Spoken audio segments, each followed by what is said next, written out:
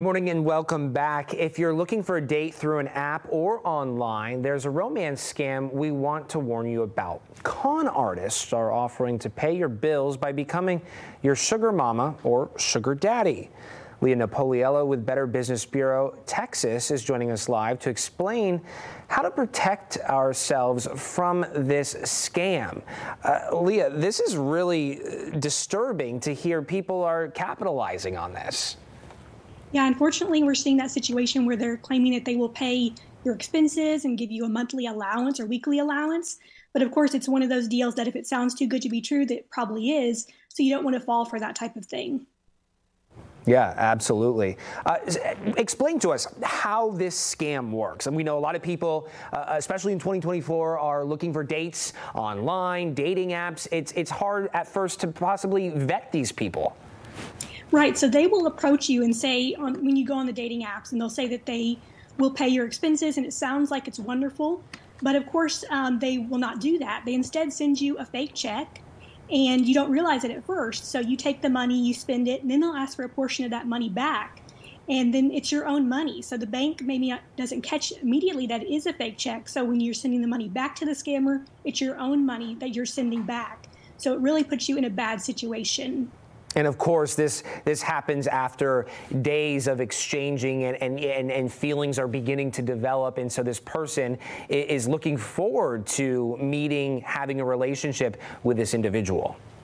Yes, they can be very persuasive. They know how to really trap people and hook them. So they will be coming on very strong, saying this is love at first sight, and really know how to tug at your emotions. So you have to watch out for that too. If someone's going too strong, too fast on these dating apps, then that is a red flag.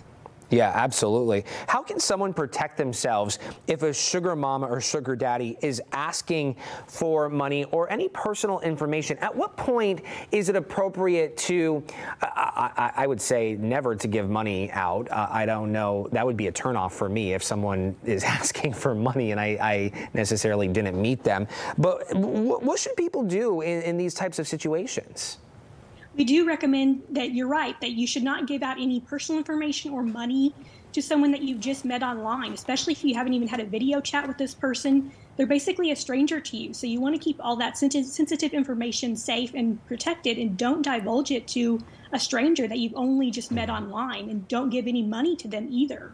Yeah, and you know, sadly, we so often see not only do these relationships take place online, but sometimes these con artists, they will meet these individuals that they've connected with on these dating apps. You meet the person, you go out on a few dates with them, and they're still conning you, and you're not aware.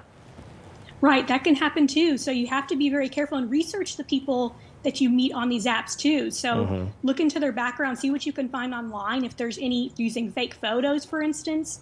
So take some time to research them and ask them questions, you know, to see if that might trip them up about their background. And if they're being vague or anything like that, then that should raise some red flags for you. Yeah, definitely. And then, of course, if you do fall victim to this scam or a scam similar, reach out to authorities, but also let the BBB know. Right, exactly. We have a scam tracker service where you can report scams to us, and that helps to warn the public about these types of scams so other people will not fall victim to them. Leah Napoliello with the BBB, thank you so much for your time this morning. We appreciate it. Sure. Thank you for having me.